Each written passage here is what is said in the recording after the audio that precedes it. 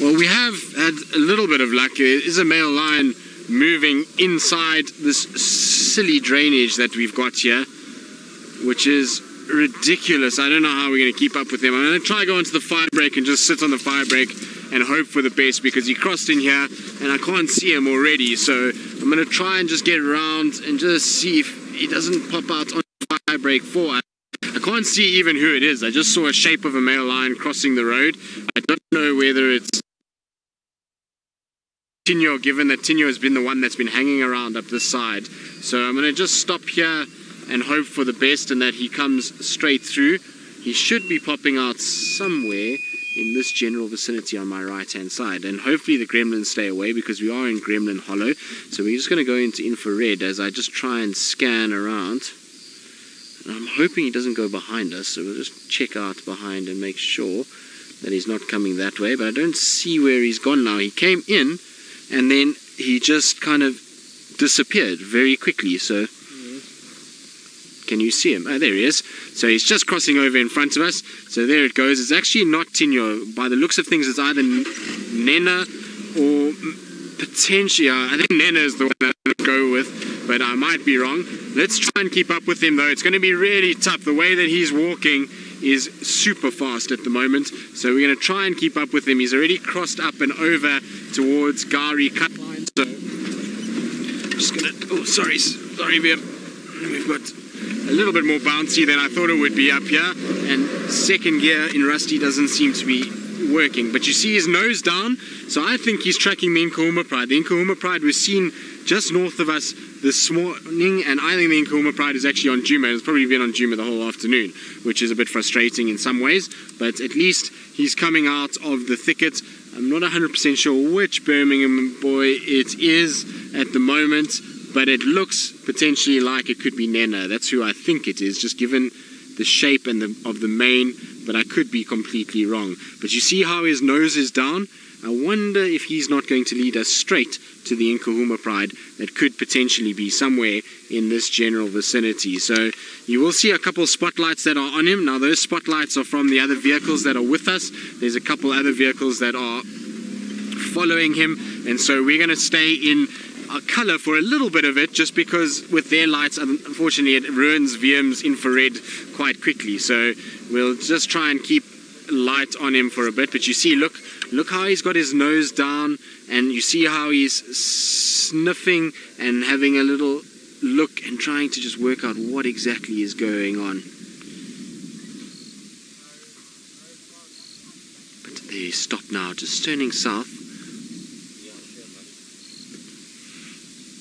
Wello, you say last minute line? Exactly. We was very fortunate that he decided to turn south. It's also, we're lucky that the wind is blowing in the direction that it is, because this wind is blowing from the southern side, and that will mean lions generally do this, is that they'll walk in a southerly direction into a wind. If it's blowing from that way, they like to walk into wind, not with the wind, because the wind then carries their scent with them. So we're going to try and keep up with him. He's going to go through a lovely, delightful block. VM, there must be something about you in this block, because this is where VM followed the wild dogs the other day with Ali. So there must be something about this area that is calling VM. VM, why are we always going in here with you? Oh, sorry? It's an adventure. Okay. Well, we're going to try and keep our adventure going. I don't know how long we're going to keep it up.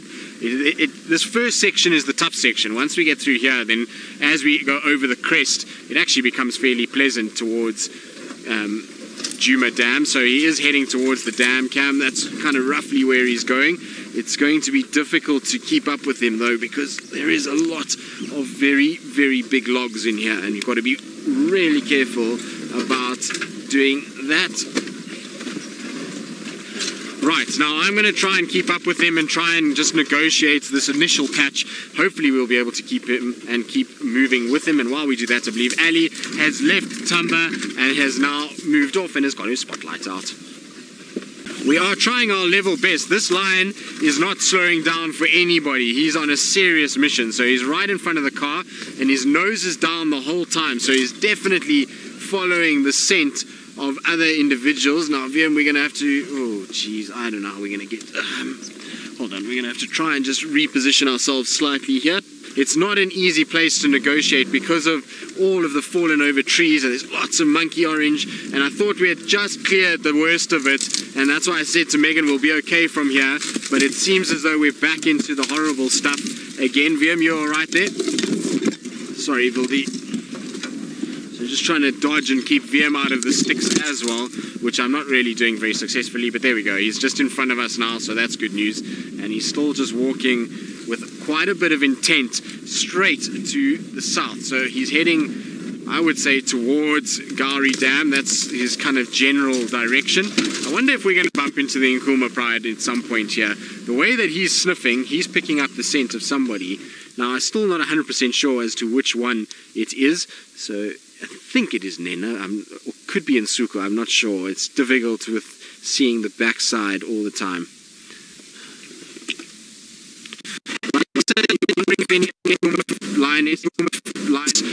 I'm not 100% sure. The only one that theoretically could be in estrus is Amber Eyes, because if you think about it, the youngest female's currently got young, very small cubs, so she's not going to be in estrus, and all of the older lionesses at the moment are looking after their cubs still. So their cubs are big and they are almost sub-adults, but they're still dependent on their mothers, so they're in a situation where they are still looking after them, and so they're not theoretically shouldn't be in estrus at the moment, and therefore we should have a situation where it can only be Amber Eyes if there is a lioness in estrus. So that could be the situation. I don't know whether that's what's going on here. Maybe he's picking up the scent of one of his brothers. I'm not 100% sure.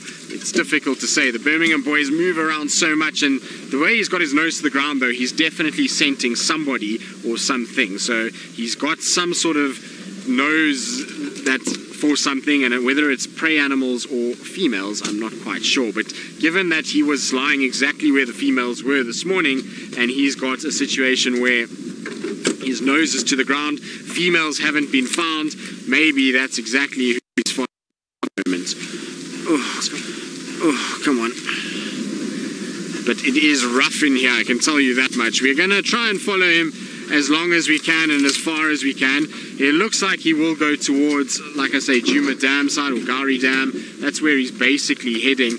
But of course we've got a situation where we're going to have a lot of monkey orange at some point as well. So hopefully we're going to be able to keep up with them. Sorry, Vildi. Now Vildi just going to have to try and sneak. So let's see. Not ideal through here at all. And you can see how he's changing direction again. So while we work out which way he's actually going to go, let's go back to Ali, who's also got her spotlight out.